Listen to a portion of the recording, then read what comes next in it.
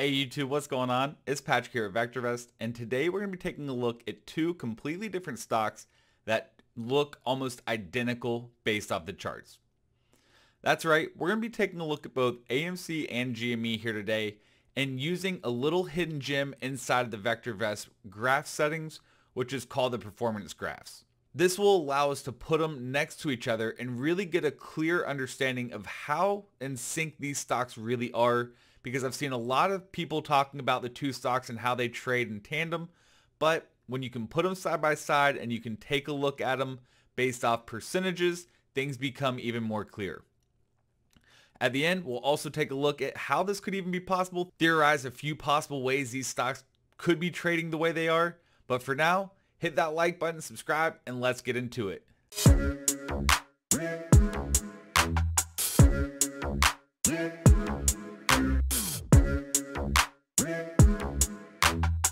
Alright, so now that we're back, we're starting off right on the VectorVest 7 homepage. So for any VectorVest subscribers out there, I'm going to walk you through how to get exactly to this hidden gem.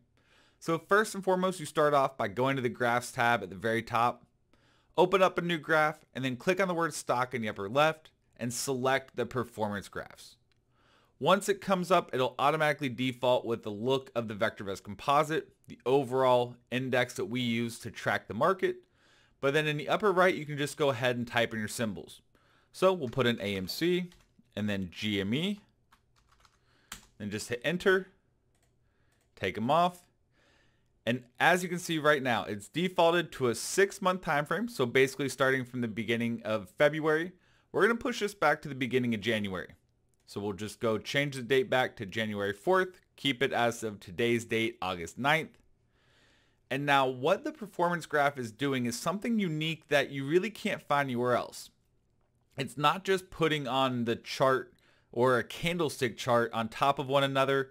It's actually starting it based off percentages. So over here at the very bottom left corner, you have 0% gain or loss.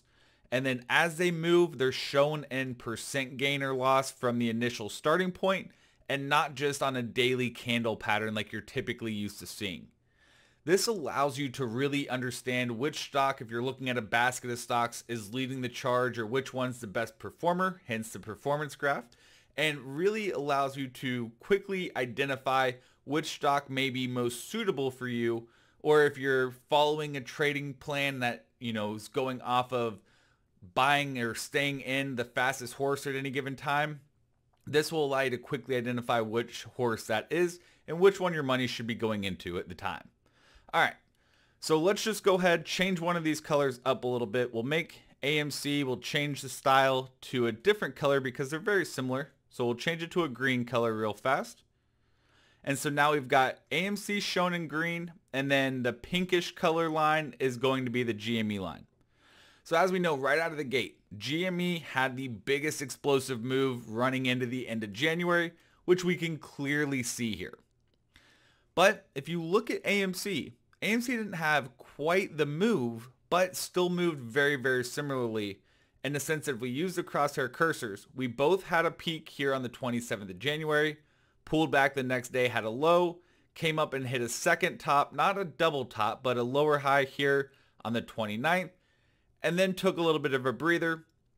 And then all of a sudden, right around the end of February, started seeing a little bit of a pop coming into the beginning of March. Well, that run up continued until the 10th or so of March. And this is where things start to get a little bit separated. You can see GME peaked on the 10th of March. But if we look at AMC continued to climb and was actually tracking a few days behind it. Then on the 15th of March is when it finally hit that high. But then as we all know, they had that little bit of a break or pause there for a while. Both stocks moved sideways, both at different price points.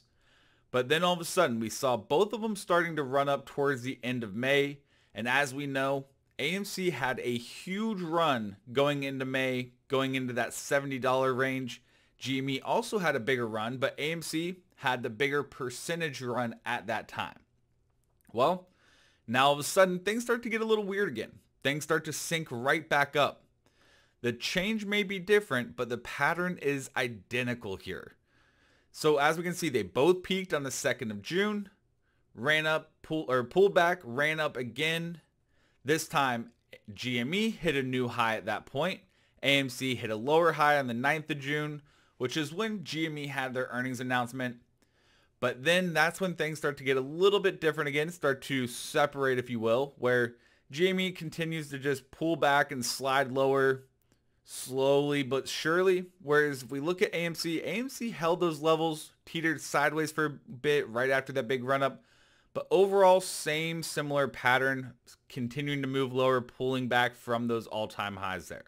Except for this section from the 10th of June until about the beginning of July, everything looks almost identical. You have the same peaks, maybe a couple of days off, but very, very close. Same bottoms, same troughs, if you will, but very, very similar chart patterns.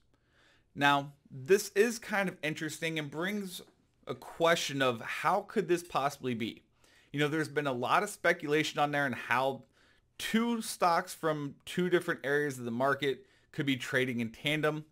Originally, people were thinking that, you know, because these stocks were both in the small caps, that could be how is the short traders are utilizing these ETFs, which could be moving these stocks together. Well, as time progresses, these stocks are becoming more and more different.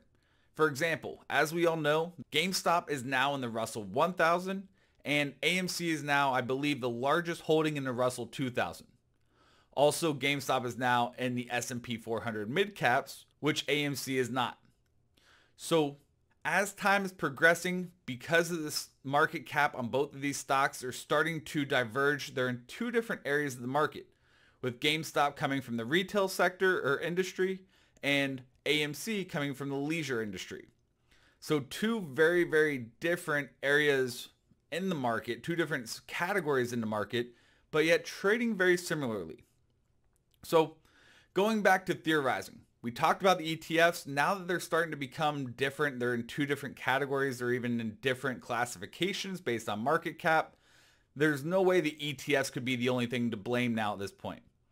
So a lot of people have now suggested that an algorithm, a specific algorithm, is trading these stocks in tandem. That could be very, very true.